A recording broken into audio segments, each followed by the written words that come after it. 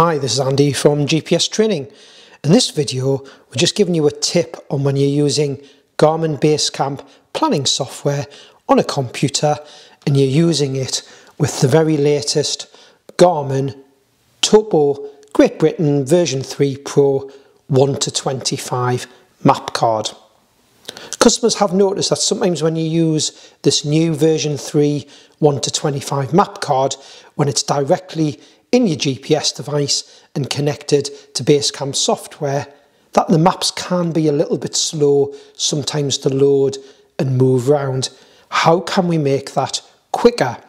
What we found is if you take the micro card out of your unit, so I'm using a GPS map 67i here today, so I've actually got the little rubber slot on the side of the unit where the micro card is. You may have a different unit where the micro card is behind your battery in the back of the unit.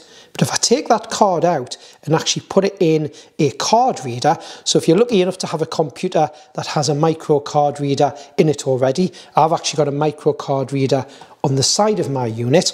If you haven't got a micro card reader, but your computer has a large SD card adapter reader, what's nice, inside the packet from Garmin with the version 3 Pro map card, we will have installed your micro card in your unit for you, but you do have an SD card adapter inside this packet. So you can take the micro card out of your GPS device, put it in the adapter in this cardboard packet and use it in an SD card reader on your computer. Another solution is we actually stock these at GPS Training. We have this little USB memory card device that'll read SD cards or micro cards. And the nice thing is if I take the caps off the end, it has a USB-A connection and a USB-C connection. So depending on what connections you've got on your computer, could be a Windows or a Mac computer. I'm actually using a Windows computer here today. I actually have USB-C and USB-A, so I've got both choices. So what I'm going to do on the side of this, it's got the micro card reader. So I'm actually going to take out of the side of my unit, little rubber flap, I'm just going to open up and put my fingernail in so the micro card pops out. So I've got the little micro card. When I put it back in, I make sure I put it back in the same way with the gold pins facing towards the screen of the GPS device. So I'm going to take this card and put it in the adapter. So I'm just going to put it in the adapter. I'm assuming it'll only go in one way. If I try and put it in the other way, I'm just going to see if it, yeah, it's not going to allow it to go in, so it'll actually only go in one way. There were some instructions, if I remember, in with the packet, but it's showing you which way that goes in. So it's actually got the gold pins facing down away from the model, the actual text on the top of the card reader. So that is the micro card in there. So I've got USB-A or USB-C to connect to the computer. So I'm just going to connect that now. I'm going to actually use the USB-C connection. So on the side of my computer, I'll just turn it round. I have a USB-C. I'm going to plug that in to there. Just turn it back round. It's actually got a blue light flashing on the card reader, and I can see now on my BaseCamp software, it's starting to load the maps. So what I can actually do is go to my maps menu. I'm using a Windows computer. On a Mac, you have a maps menu as well along the top, and it gives you all the maps that I've got available. So with the 1:25 Ordnance Survey map card from Garmin, the new version 3 one, we've got all these different regions. You see East Anglia, East Midlands, London and South East.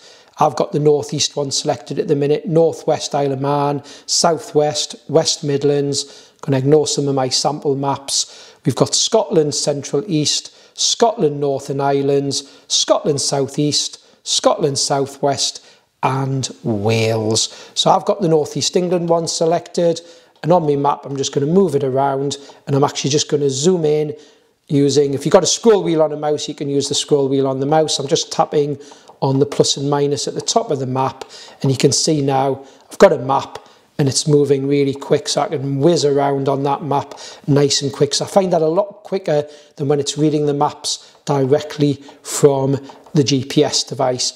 If I now want to plan some routes, I can plan my routes, but if I'm ready to send them to the GPS device, of course I still need to connect my GPS device to the computer using the USB cable it was supplied with. I've already got the cable in the side of my computer, so I'm just going to turn the GPS device round and plug my cable into the back of the unit.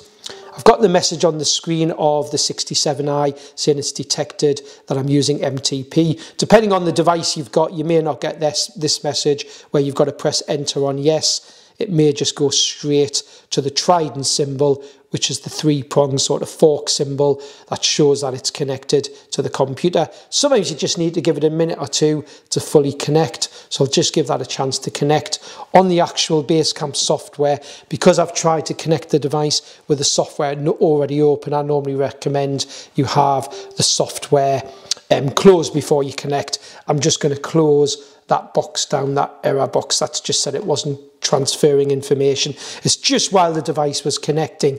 So now that the GPS device, you might not be able to see this, but it's got a Garmin logo with a three-pronged fork icon, the trident symbol. And if I actually go back to BaseCamp software, I can see when I scroll up and down this box, on a Mac computer you have it in a slightly different order. You have your GPS device at the top and the maps underneath, but on this one I can see I've got all my maps and I can see my GPS map 67i. That has the preloaded topoactive European maps, so I can still go to my maps menu and select the European map. I'm going to select the West European one, should I say. So I can now move around on the topoactive map nice and quick. I can go back to the maps menu and then pick my England Northeast one and move around nice and quick.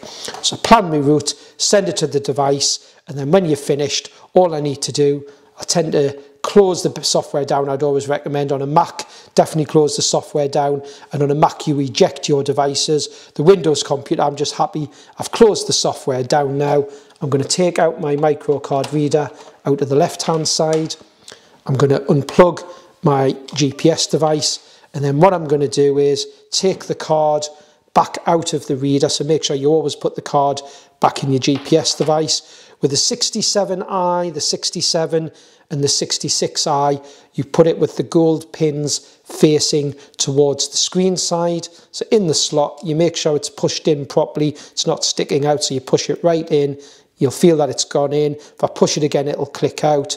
Push it in to go in, and then I'm just going to turn my unit on, and then I'd always recommend you turn your unit on, and then when your unit comes on, you can just go to the map screen just to make sure your Ordnance Survey maps are loading okay and you've definitely got the map card in okay. So actually, just turn this one round now. I've got my Ordnance Survey map card back into the device and turned on with the Ordnance Survey maps. So we've actually got these memory card sort of adapters in stock on our GPS training store. Under accessories, you'll find we have the memory card adapter available if you haven't got a memory card slot on your Mac or Windows computer. I hope you found this video useful, just on a way you can speeden up your maps loading when you've got the brand new, or the very latest one. It came out in January 2024, the Topo GB version 3 Pro 1:25 map card from Garmin. And thanks for watching.